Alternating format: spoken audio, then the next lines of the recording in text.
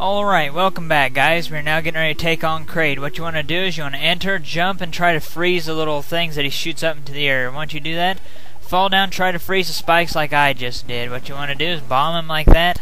Hop onto this spike, let him come towards you, bomb him again. He'll come over here, so put more down. Eventually those will become unfrozen, as you can see. Try to freeze the things that he shoots up again if you can.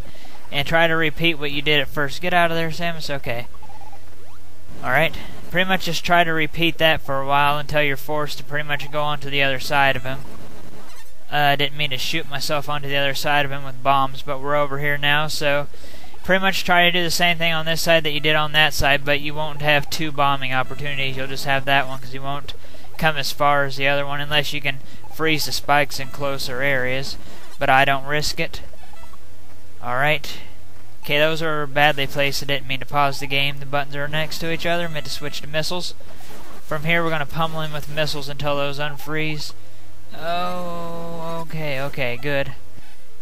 Oh man, I'm freaking out. One more hit should probably kill us.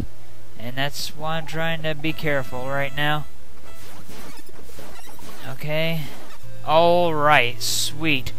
Kraid is down and out, and we just got us another 75 missile bonus.